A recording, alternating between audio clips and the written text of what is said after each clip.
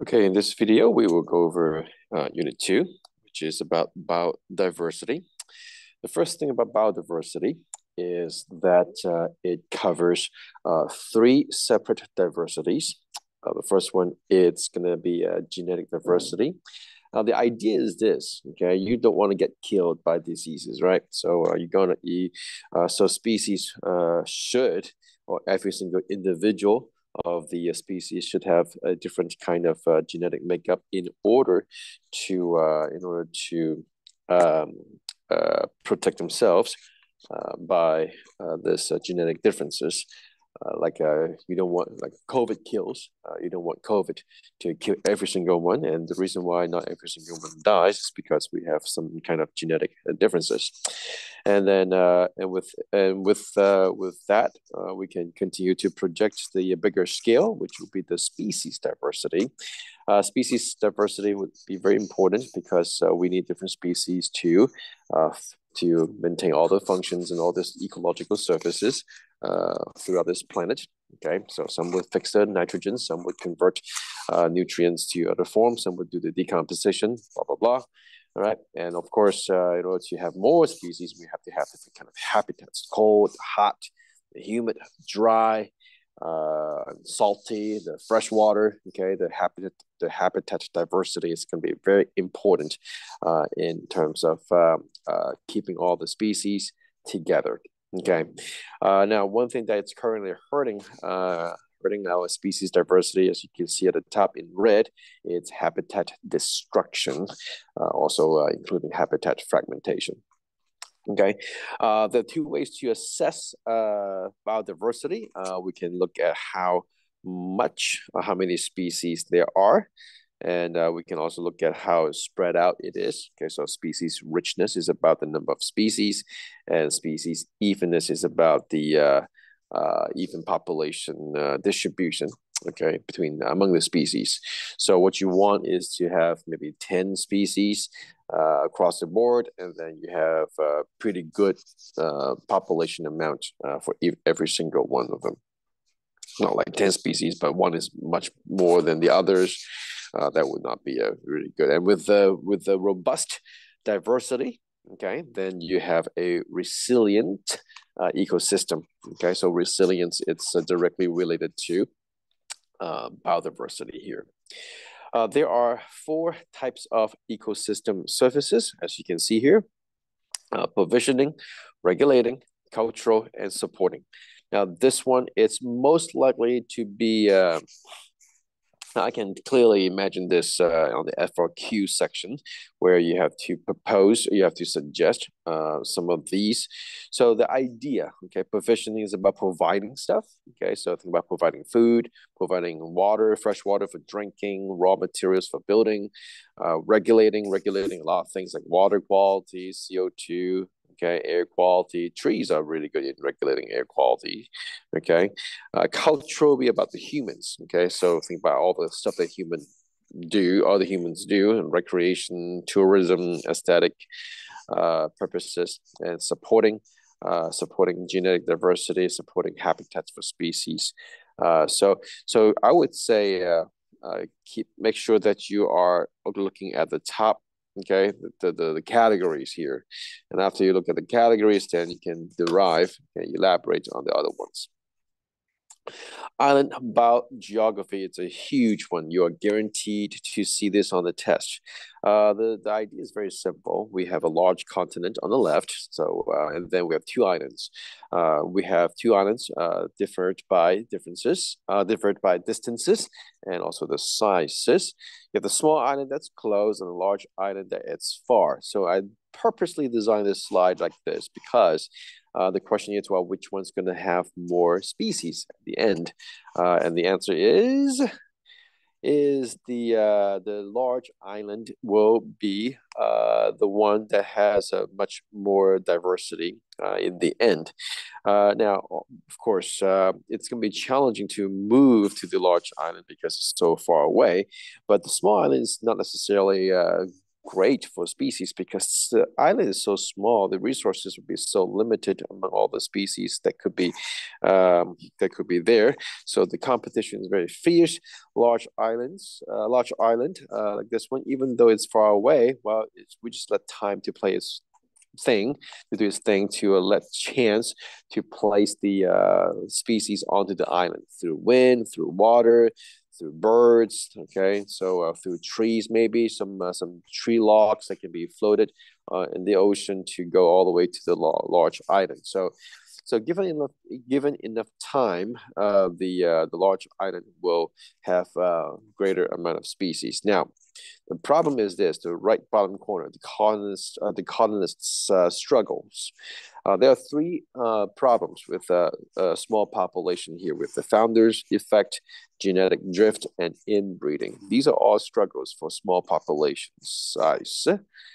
Small population size because with only a few individuals at a new place, they could have a lot of babies. They better have a lot of babies because that's the only case to guarantee large degree of genetic differences. And if they do not have large amount of babies, then it is very likely that they will be inbreeding because the siblings will be breeding with each other, and any kind of small population, when they have a small population size and there's reproduction going on, then it is very easy to have these genetic diseases because the recessive gene would be expressed easier that way. And also a genetic drift because of the small population size. So if they do not have a lot of babies, then it's hard to guarantee that some of the good genetic information could get passed along to the next generation. All right, this one is very easy. Ecological tolerance. So every single species, every single individual has different kinds of different levels of range of tolerance.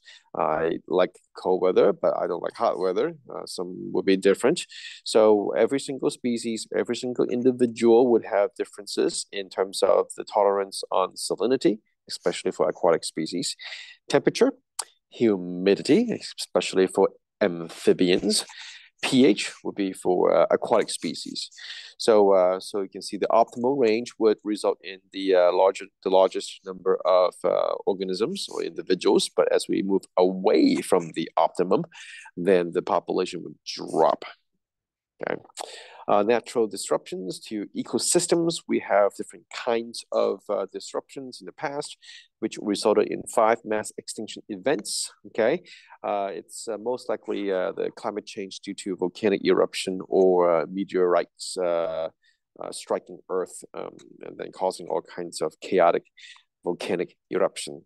So we did have natural disruptions, and later on it relates to our successions, primary and secondary successions. Adaptation is very important. Adaptation means that you have this, after you have these mutations, then you have to have, after you have these mutations, then you will rely on the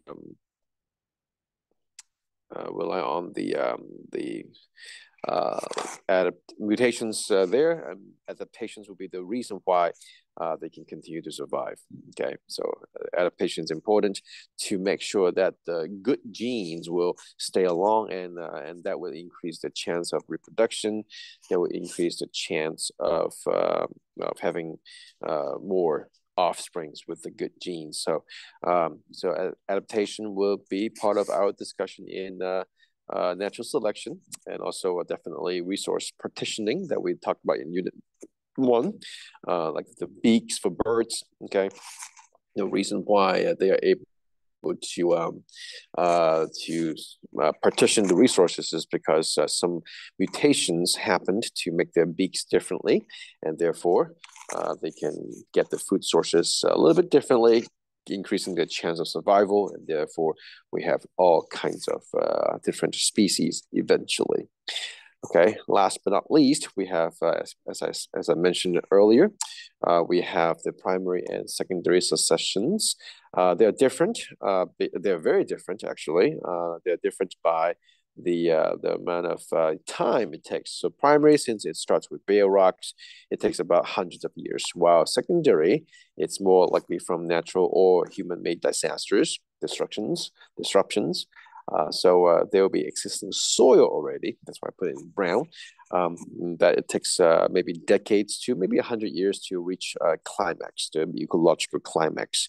It's very important to acknowledge the common pioneer species like lichens, fungi, mosses, and bacteria. They are the ones who arrive, especially important for primary succession, so that they can decay the rocks and kickstart the soil formation cycle. Okay. We also talk about keystone species. They are very important because without them, the entire food chain or food web could collapse. The ecosystem could collapse as a result of their absences. Like gray wolves would be very significant for Yellowstone National Park, sea otter on the west coast of the United States in California, and sharks in the ocean. Okay, sharks are very important in terms of keeping the health of the ocean and a good check. Okay, indicator species, they are the ones who provide information about what is going on with the ecosystem, like with a sharp drop of birds or fish, we can say, well, maybe there's some kind of pollution going on, maybe the pollution killed them. Like honeybees would be a good keystone species and indicator species both, because they're so important in terms of providing food for us through pollination, and the absences is telling us something because of the disappearance, the colony collapse order of honeybees. So it's very important to acknowledge their importance of telling us the status of the ecosystem. All right, just to make sure that you take a look at the one-page review on these major topics to make sure that you are on top of all these key details.